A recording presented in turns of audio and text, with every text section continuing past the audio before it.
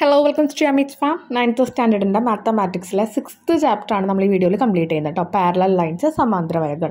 അതിലെ രണ്ട് സെക്ഷൻസ് ആയിട്ടാണ് നമുക്ക് ക്വസ്റ്റ്യൻസ് വരുന്നത്. ഫസ്റ്റത്തെ സെക്ഷനിലെ 4 ക്വസ്റ്റ്യൻസ് ആണ് നമ്മൾ ഇതിൽ കംപ്ലീറ്റ് ചെയ്യുന്നുണ്ട്. സോ അതുപോലെ തന്നെ നമ്മുടെ എല്ലാ സബ്ജക്റ്റും നമ്മൾ ഇതുപോലെ വീഡിയോ അപ്ലോഡ് ചെയ്യുന്നുണ്ട്. എക്സാം ടൈമിലായി കഴിഞ്ഞാൽ ക്വസ്റ്റ്യൻ പേപ്പേഴ്സ് ഷെയർ ചെയ്യുന്നുണ്ട്. ഇതെല്ലാം ചെയ്യുന്നുണ്ട്. ഇപ്പോൾ എന്തായാലും ഈ മന്ത് തൊട്ടിട്ട് നമ്മൾ ക്വസ്റ്റ്യൻ പേപ്പേഴ്സ് അപ്ലോഡ് ചെയ്ത് തുടങ്ങും. സോ അതൊക്കെ വാച്ച് ചെയ്യാനായിട്ട് നമ്മുടെ ചാനലും സബ്സ്ക്രൈബ് ചെയ്ത് അതിൽ ഓൾ കൂടി ക്ലിക്ക് ചെയ്യുക കേട്ടോ. ഇതുവരെ ഇട്ടിരിക്കുന്ന ക്വസ്റ്റ്യൻ പേപ്പേഴ്സൊക്കെ നിങ്ങൾ ജസ്റ്റ് നോക്കുക. പ്രീവിയസ് മോഡൽ ക്വസ്റ്റ്യൻ പേപ്പേഴ്സും എല്ലാം നമ്മൾ അപ്ലോഡ് ചെയ്തിട്ടുണ്ട്. സോ നമുക്ക് സ്റ്റാർട്ട് ചെയ്യാം. പാരലൽ ലൈൻസ് ആണ് സമാന്തര വരകൾ. സിമ്പിൾ ചാപ്റ്റർ ആണ്. 4-5 ക്വസ്റ്റ്യൻസ് വരയ്ക്കാനായിട്ടുള്ളത് നല്ല സിമ്പിളായിട്ട് നമുക്ക് ചെയ്യാം. നല്ല രീതിയിൽ മാർക്ക് സ്കോർ ചെയ്യാൻ പറ്റും കേട്ടോ. അപ്പോൾ നോക്കാം. First question, draw an 8 cm long line and divide it in the ratio 2:3. 8 centimetre നീളമുള്ള ഒരു വര വരച്ച് അതിനെ 2:3 എന്ന അംശബന്ധത്തിൽ ഭാഗിക്കുക. ഇതിനായിട്ട് ആദ്യം നമ്മൾ 8 സെൻറ്റിമീറ്റർ നീളമുള്ള ഒരു ലൈൻ വരച്ചു. AB എന്നുള്ള പേര് കൊടുത്തു. പിന്നെ നമ്മളോട് പറഞ്ഞിരിക്കുന്ന റേഷ്യോ 2:3 ആണ്. നമ്മളത് കൂട്ടി 5 നമുക്ക് ആൻസർ കിട്ടി. 2ഉം 3ഉം കൂട്ടിയ 5. ആ 5 സെൻറ്റിമീറ്റർ നമ്മൾ എയിൽ നിന്ന് ഒരു ലൈൻ വരയ്ക്കുക. ഇപ്പോൾ ഒരു ലൈൻ വരച്ചല്ലോ, അതിന് നമ്മളൊരു പേര് കൊടുത്തു P.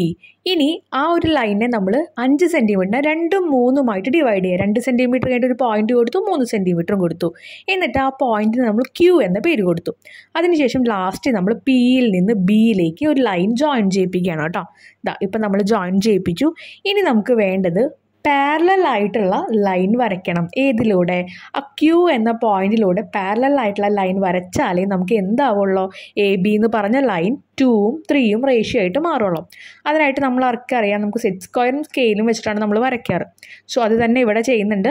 താഴത്തെ ലൈനിന് നമ്മൾ എങ്ങനെയാണ് വരയ്ക്കാറ്? ഇതുപോലെ സെറ്റ് സ്ക്വയർ ആ ലൈനുമ്പോൾ വെച്ചിട്ട് സ്കെയിൽ എടുത്ത് വെച്ചിട്ട് ഇങ്ങനെ നീക്കും. അപ്പോൾ P എന്ന് പറഞ്ഞ ആ ഒരു പോയിന്റിൽ നമുക്ക് എന്ത് വരും? ഒരു പാരലൽ ലൈൻ, സമാന്തര വര വരും. അതുപോലെ തന്നെയാണ് ഇവിടെ നമുക്ക് ഏത് ലൈനിനെ വരയ്ക്കണം? PB എന്ന് പറഞ്ഞ ലൈനിന് പാരലൽ ആയിട്ടാണ്, സമാന്തരമായിട്ടാണ് Qയിലൂടെ ഒരു വര വരയ്ക്കുന്നത്. എന്നാലേ നമുക്ക് AB എന്ന് പറഞ്ഞ ലൈൻ 2ഉം 3ഉം റേഷ്യോ ആയിട്ട് അംശബന്ധമായിട്ട് മാറുള്ളൂ. അതിനായിട്ട് ശരിക്ക് സ്കെയിൽ വെക്കണം കേട്ടോ, പ്രോപ്പറായിട്ട് വെക്കണം. PB എന്ന് പറഞ്ഞ ലൈനിൽ തന്നെ കറക്റ്റ് വെക്കുക. അത് കറക്റ്റ് വെക്കുമ്പോൾ നമുക്ക് ആ Q എന്ന് പറഞ്ഞ പോയിന്റ് കാണണം. ആ രൂപത്തിൽ വെക്കുക. ഓക്കെ, അപ്പോൾ നമ്മൾ കുറച്ച് കയറ്റി വെച്ചു. എന്നിട്ട് സ്കെയിൽ അതിൻ്റെ അടുത്ത് വെച്ചു. ഇനി Qയിൽ നിന്ന് AB എന്ന് പറഞ്ഞ ആ ലൈനിലേക്ക് നമ്മൾ സമാന്തര വര വരയ്ക്കാൻ പോവാം. എന്താ ചെയ്യേണ്ടത്? ആ സ്കെയിൽ അതുപോലെ തന്നെ വെച്ചിട്ട് സെറ്റ് സ്ക്വയർ മാത്രം നീങ്ങുക. അത് നീക്കാനായിട്ട് നമ്മളിത് ആ ഒരു ലൈനിൽ വെച്ചു. ഫസ്റ്റ് അവിടെ കുറച്ച് നീക്കി സ്കെയിൽ വെച്ചു. Qയിലേക്ക് ഇങ്ങനെ കൊണ്ടുവന്നു. എന്നിട്ട് Qയിൽ എന്ത് ചെയ്തു? ഒരു ലൈൻ വരച്ചു. എവിടേക്കാണ് വരയ്ക്കുന്നത്? AB. എന്തിനാണ് വരയ്ക്കുന്നത്? ഇപ്പോൾ ആ Qയിൽ നിന്ന് വരയ്ക്കുന്ന ആ ഒരു വര അവിടെ വരെ 2ഉം അത് കഴിഞ്ഞ് 3ഉം ആയിട്ട് മാറും. അതുപോലെ തന്നെ മുകളിൽ 2, 3 എന്ന് മാർക്ക് ചെയ്ത അതേ റേഷ്യോ താഴെ വരും. നമ്മളൊരു പേര് കൊടുത്തു C എന്ന് പറഞ്ഞിട്ട്. QC എന്ന് പറഞ്ഞ ലൈൻ വന്നപ്പോൾ AC 2 അംശബന്ധവും CB 3 അംശബന്ധമായിട്ട് മാറി. ഇനി നോക്കിയേ, നമ്മളതൊന്ന് ഇങ്ങനെ ഈ ഒരു 3 ലൈൻ എന്തായാലും എഴുതണം കേട്ടോ. AQ:QP എന്ന് പറയുന്നത് 2:3 ആണ്. അത് തന്നെയാണ് AQനോട് ഈക്വലാണ് ABയിലെ AC എന്ന് പറഞ്ഞ ഭാഗം. അതുപോലെ QPനോട് ഈക്വലാണ് 3 എന്ന് പറഞ്ഞ റേഷ്യോ ആണ് ABയിലെ CB എന്ന് പറഞ്ഞ ഭാഗം. അതാണ് നമ്മളവിടെ എഴുതി വെച്ചിരിക്കുന്നത് കേട്ടോ. ക്ലിയർ ആയില്ലേ? Next is second question. Draw a rectangle of perimeter 15 cm and side in the ratio 3:4. 15 centimetre ചുറ്റളവും വീതിയും നീളവും 3:4 എന്ന അംശബന്ധത്തിലുമായ ചതുരം വരയ്ക്കുക. ഇവിടെ നമ്മൾ ശ്രദ്ധിക്കേണ്ട ഒരു കാര്യമുണ്ട്. നമ്മളോട് ഇപ്പോൾ വരയ്ക്കാൻ പറഞ്ഞിരിക്കുന്നത് ചതുരമാണ്. അവർ ട്രയാങ്കിളാണ് വരയ്ക്കാൻ പറഞ്ഞിരിക്കുന്നതെന്ന് വിചാരിക്കുക, പെരിമീറ്റർ തന്നിട്ട്. അപ്പോൾ നമ്മൾ അതിൻ്റെ കറക്റ്റ് എത്രയാണോ പെരിമീറ്റർ, ഇപ്പോൾ 15 ആണെങ്കിൽ ആ 15 എടുക്കണം. ഇവിടെ നമ്മളോട് റെക്റ്റാങ്കിൾ, ചതുരം വരയ്ക്കാൻ പറഞ്ഞ കാരണം തന്നിരിക്കുന്ന പെരിമീറ്ററിൻ്റെ പകുതി എടുത്താൽ മതി. Perimeter by 2 7.5 centimetre. അപ്പോൾ ആ 7.5 സെൻറ്റിമീറ്റർ വെച്ചിട്ടാണ് നമ്മൾ ലൈൻ വരയ്ക്കുക. പിന്നെ നമുക്ക് തന്നിരിക്കുന്ന റേഷ്യോ നമ്മൾ കൂട്ടിയിട്ട് എഴുതുക. 7 സെൻറ്റിമീറ്റർ. ആ 7 സെൻറ്റിമീറ്റർ നമ്മൾ എന്ത് വേണം? 7.5 സെൻറ്റിമീറ്റർ ലൈൻ വരച്ച് എയിൽ നിന്ന് ഒരു 7 സെൻറ്റിമീറ്റർ എടുത്ത് നമ്മൾ ലൈൻ വരയ്ക്കണം. അത് എന്നിട്ട് നമ്മൾ എന്ത് ചെയ്യും? ആ 3:4 എന്ന റേഷ്യോയിൽ കട്ട് ചെയ്യണു. നടുവിൽ നമ്മൾ ആ പോയിന്റിന് ഒരു പേര് കൊടുത്തു C എന്നുള്ളത്. ഇനി നമ്മൾ എന്താ ചെയ്യാറ്? Pയും Bയും കൂടി നമ്മൾ കണക്ട് ചെയ്യിപ്പിക്കും. എന്നിട്ട് ആ ലൈനിൽ നിന്ന് നമ്മൾ എന്ത് ചെയ്യും? ഒരു പാരലൽ ലൈൻ അല്ലെങ്കിൽ സമാന്തര വര വരയ്ക്കും. നമുക്കറിയാം, നേരത്തെ ഞാൻ പറഞ്ഞത് എങ്ങനെയാണ് വരയ്ക്കുക എന്നുള്ളത്. കറക്റ്റ് ആ Cയിലൂടെയാണ് നമുക്ക് വരയ്ക്കേണ്ടത്. അതിനായിട്ട് ഏത് ലൈനിലാണോ നമ്മൾ വരയ്ക്കേണ്ടത്, ഏത് ലൈനിന് പാരലായിട്ടാണോ വരയ്ക്കുന്നത്, അവിടെ നമ്മുടെ സെറ്റ് സ്ക്വയർ വെച്ചു കറക്റ്റായിട്ട് വെക്കണം കേട്ടോ. ഇങ്ങനെ വെച്ച് കഴിഞ്ഞാൽ നമുക്ക് ആ C കാണാൻ പറ്റില്ല. അതുകൊണ്ട് നമ്മൾ കുറച്ച് കയറ്റി വെക്കണു. എന്നിട്ട് അതിൻ്റെ അടുത്ത് തന്നെ സ്കെയിൽ വെക്കുക. സെറ്റ് സ്ക്വയർ വെച്ചതിന് ശേഷം നിങ്ങൾ സ്കെയിൽ വെക്കുക. ആ സ്കെയിൽ അവിടുന്ന് മൂവ് ചെയ്യാൻ പാടില്ല. ആ സ്കെയിൽ കറക്റ്റായിട്ട് പിടിക്കുക, സെറ്റ് സ്ക്വയർ മാത്രം നമ്മൾ മൂവ് ചെയ്യിപ്പിക്കുക. അപ്പോൾ ഇനിയിപ്പോൾ സ്കെയിലേ കറക്റ്റ് അവിടെ വരെ എത്തില്ലെങ്കിൽ ഒന്ന് കുറച്ച് കയറ്റി പിടിച്ചിട്ട് നിങ്ങൾ എന്ത് വേണം, സെറ്റ് സ്ക്വയർ നീക്കിക്കൊണ്ടിരിക്കണം. സിയിലെത്തുമ്പോൾ സിയിൽ നിന്ന് AB എന്ന് പറഞ്ഞ ലൈനിലേക്ക് നമ്മളൊരു പാരലൽ ലൈൻ സമാന്തര രേഖ വരയ്ക്കുന്നു. ഈ രേഖ AB എന്ന് പറഞ്ഞ ലൈനിനെ 3:4 എന്ന റേഷ്യോയിൽ കട്ട് ചെയ്യും. 3+4 7 സെൻറ്റിമീറ്റർ അല്ല, ടോട്ടൽ 7.5 സെൻറ്റിമീറ്റർ ആണ്. പക്ഷെ അതിനെ റേഷ്യോ നോക്കുമ്പോൾ 3ഉം 4ഉം 3:4 എന്ന റേഷ്യോ അംശബന്ധത്തിൽ കട്ട് ചെയ്യണം. ഒരിക്കലും തെറ്റിദ്ധരിക്കരുത്, 7 സെൻറ്റിമീറ്റർ തന്നെയാണ്, താഴെയും തെറ്റിദ്ധരിക്കരുത്, അംശബന്ധം മാത്രമാണ് പറയുന്നത്. ഇനി നമുക്ക് റെക്റ്റാങ്കിൾ അല്ലെങ്കിൽ ചതുരത്തിൽ നമുക്കറിയാം 90 ഡിഗ്രിയാണ് ഓരോ സൈഡിൻ്റെയും കോണുകൾ, ആംഗിൾസ് വരുന്നത്. അപ്പോൾ സെറ്റ് സ്ക്വയറിൽ എവിടെയാണോ 90 ഡിഗ്രി നമുക്കറിയാം, അത് നമ്മൾ ക്യൂയിലും എയിലും 90 ഡിഗ്രി വരുന്ന ആ ഒരു പോയിന്റ്, ആ ഒരു സെറ്റ് സ്ക്വയറിൻ്റെ ഭാഗം വരച്ച് നമ്മൾ 90 ഡിഗ്രി ജസ്റ്റ് വെറുതെ ഒരു സ്ട്രെയിറ്റ് ലൈൻ വരച്ചു കൊടുക്കുക. അപ്പോൾ ക്യൂയിൽ വയ്ക്കുമ്പോൾ ഇങ്ങനെ വെച്ചിട്ട് നമ്മൾ എന്ത് വേണം, ജസ്റ്റ് ഒരു വലിയ ലൈൻ നമ്മൾ ജസ്റ്റ് വരച്ചു കൊടുക്കുക. ക്യൂന്ന് ജസ്റ്റ് ഒരു സ്ട്രെയിറ്റ് ലൈൻ വരച്ചു കൊടുക്കുക. അതുപോലെ തന്നെ എയിലൂടെ നമ്മൾ എന്ത് വേണം, അത് ജസ്റ്റ് സെറ്റ് സ്ക്വയർ ഒന്ന് തിരിച്ച് വെച്ച് എവിടെയാണോ 90 ഡിഗ്രി വരുന്നത് അത് വെച്ച് നമ്മൾ എയിലൂടെയും ഇതുപോലെ ഒരു ലൈൻ നീട്ടി വരച്ചു കൊടുക്കുക. ഇത് രണ്ടും വരച്ചതിന് ശേഷം കറക്റ്റായിട്ട് ശ്രദ്ധിക്കേണ്ട ഒരു കാര്യം, നമ്മൾ 90 ഡിഗ്രി ഉള്ള പോർഷൻ തന്നെ വെച്ച് വരയ്ക്കാൻ ശ്രമിക്കുക കേട്ടോ. ക്യൂവിൽ വരയ്ക്കുമ്പോൾ നമ്മളിതാ സെറ്റ് സ്ക്വയർ ഇങ്ങനെയാണ് വെച്ചത്, എയിൽ വരയ്ക്കുമ്പോൾ ഇങ്ങനെ. ഇങ്ങനെയൊക്കെ വരയ്ക്കാൻ ബുദ്ധിമുട്ടുള്ള ആൾക്കാർ നമ്മൾ പ്രൊട്രാക്ടർ എടുത്തിട്ട് 90 ഡിഗ്രി മാർക്ക് ചെയ്തിട്ട് ഒരു സ്ട്രെയിറ്റ് ലൈൻ അങ്ങോട്ട് വരച്ചാലും മതി.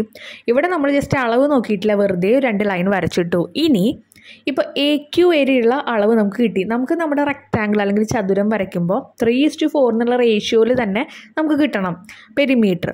അതിനായിട്ട് ചതുരത്തിന് 3 എന്നുള്ള റേഷ്യോയിൽ ഇപ്പം നമ്മൾ അംശബന്ധത്തിൽ ഒരു ലൈൻ അവിടെ കിടക്കുന്നുണ്ട്, A തൊട്ട് Q വരെ. ഇനി Q തൊട്ട് B വരെയുള്ളതാണ് 4 എന്ന് പറഞ്ഞ റേഷ്യോ. അതിനായിട്ട് കോമ്പസ് എടുക്കുക. കോമ്പസിൽ നിങ്ങൾ ആ Q തൊട്ട് B വരെയുള്ള മെഷർമെൻറ്റ് ജസ്റ്റ് ഒന്ന് മാർക്ക് ചെയ്യുക. എന്നിട്ട് മാർക്ക് ചെയ്യാന്ന് വെച്ചാൽ എടുക്കുക. എന്നിട്ട് Q എന്ന് പറഞ്ഞ ലൈനിൽ നമ്മളൊരു സ്ട്രെയിറ്റ് ലൈൻ വരച്ചില്ലേ, അവിടേക്ക് ആർക്ക് വരയ്ക്കുക. ആ ലൈനിലേക്ക് ഒരു ആർക്ക് വരയ്ക്കുക. അതുപോലെ തന്നെ A എന്ന് പറഞ്ഞ പോയിന്റിൽ ജസ്റ്റ് പ്രസ് ചെയ്തിട്ട് ഇതേ മെഷർമെൻറ്റ് QB എന്നുള്ള മെഷർമെൻറ്റ് തന്നെ എയിൽ നിന്നും നമ്മൾ വരച്ചു കൊടുത്തു.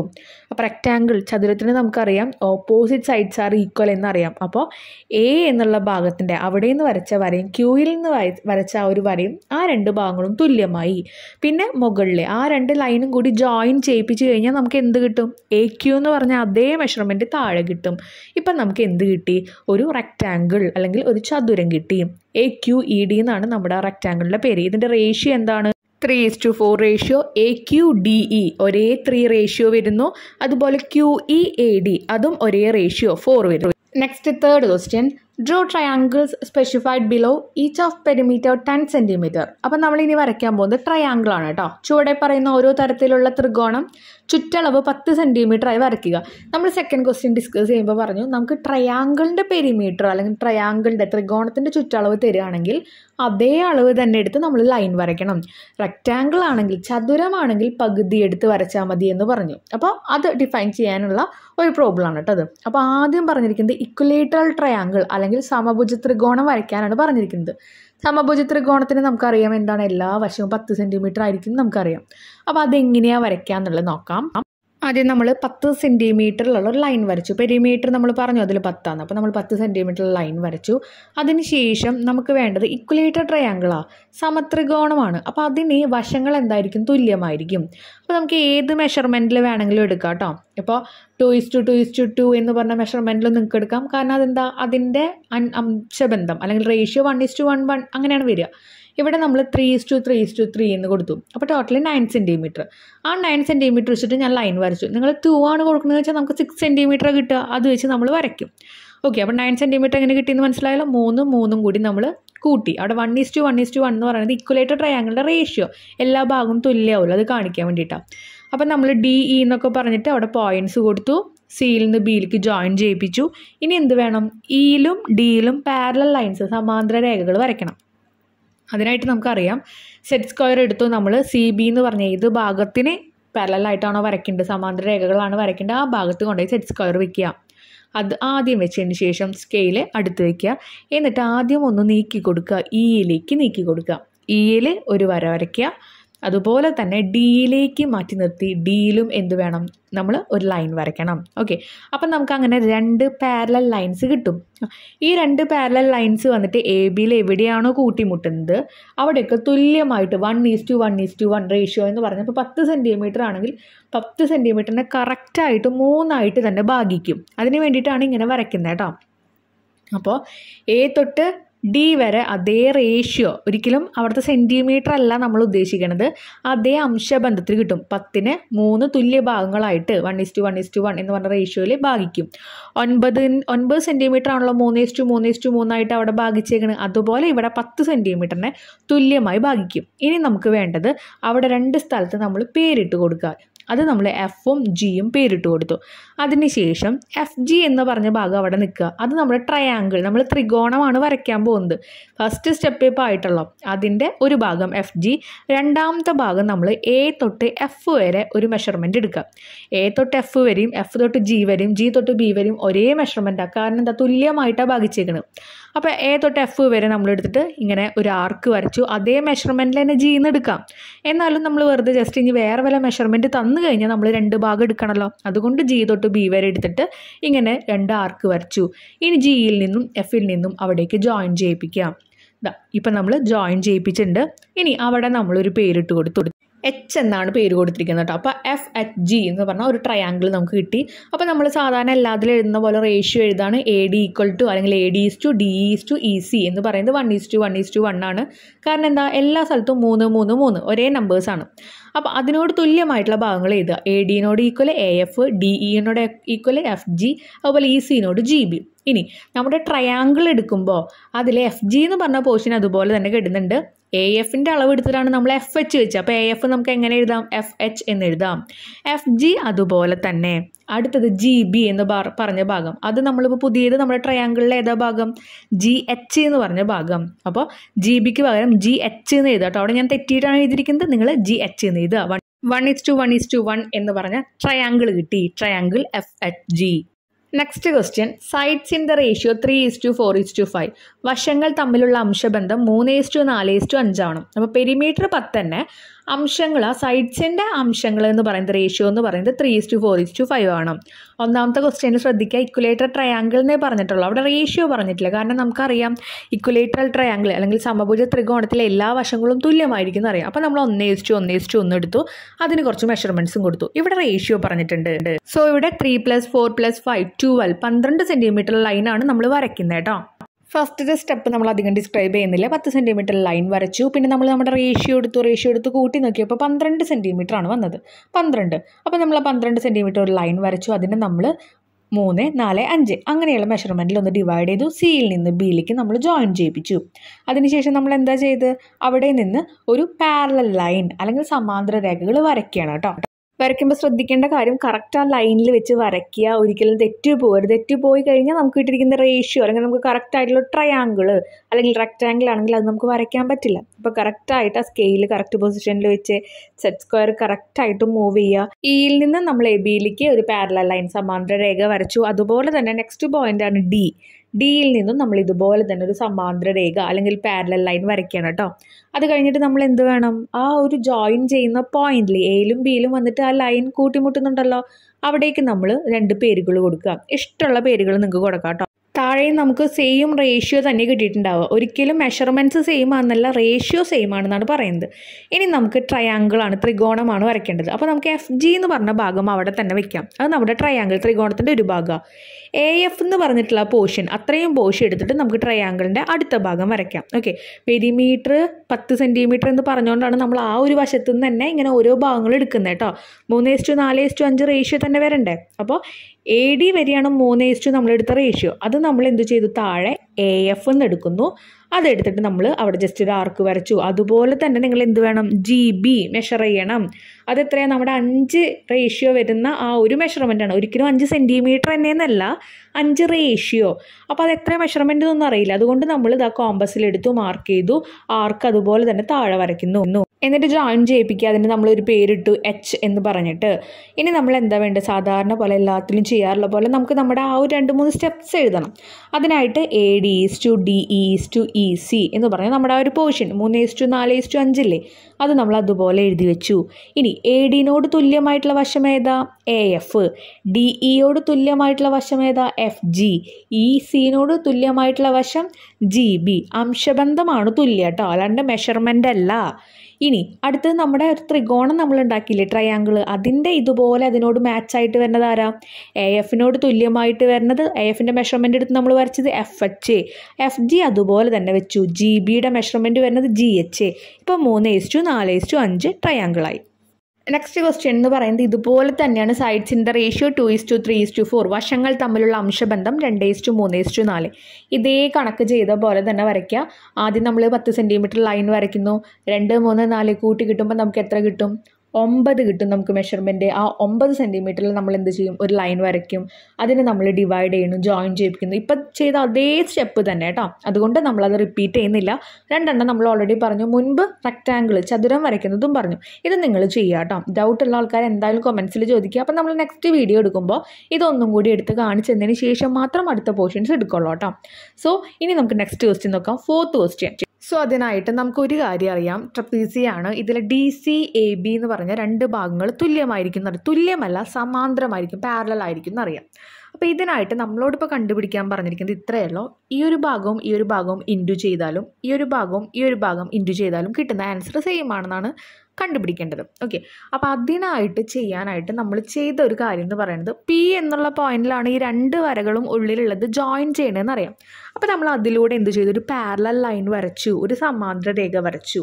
ഇപ്പം നമുക്ക് എന്ത് മനസ്സിലായി? നമ്മൾ പറഞ്ഞു draw A line parallel to AB through P.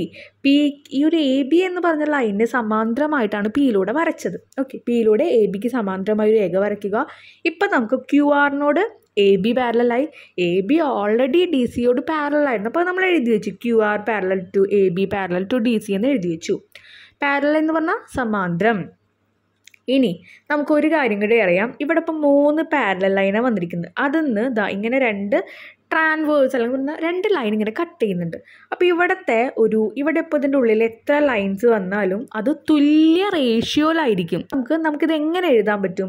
DP/PB = CP/PA എന്ന് നമുക്ക് എഴുതാൻ പറ്റും. കാരണം 3 പാരലൽ ലൈൻസാണ്, 3 സമാന്തര രേഖേനെയാണ് ഈ 2 ലൈൻ വന്ന് കട്ട് ചെയ്യണം. അപ്പോൾ നമുക്ക് അതിൻ്റെ ഉള്ളിലെ ഡയഗണൽസ് അല്ലെങ്കിൽ വികരണങ്ങളെ ഇങ്ങനെ എഴുതാൻ പറ്റും. അത് നിങ്ങൾ പഠിച്ചു വയ്ക്കേണ്ട കാര്യം. അപ്പോൾ നമ്മൾ DP ഇവിടെ എങ്ങനെ എഴുതുക? ഞാൻ ജസ്റ്റ് ഒരു ലൈൻ അണ്ടർലൈൻ ചെയ്യാൻ മറന്നു. ഇങ്ങനെ DP/PB = CP/PA. അത് നമുക്കറിയാം. കാരണം ഇത്രയും വരെയുള്ള പോർഷൻ ബൈ ഇത്ര, അതിൻ്റെ റേഷ്യോ ആണ് ഇവിടെ ബൈ കൊണ്ട് ഉദ്ദേശിക്കുന്നത് കേട്ടോ.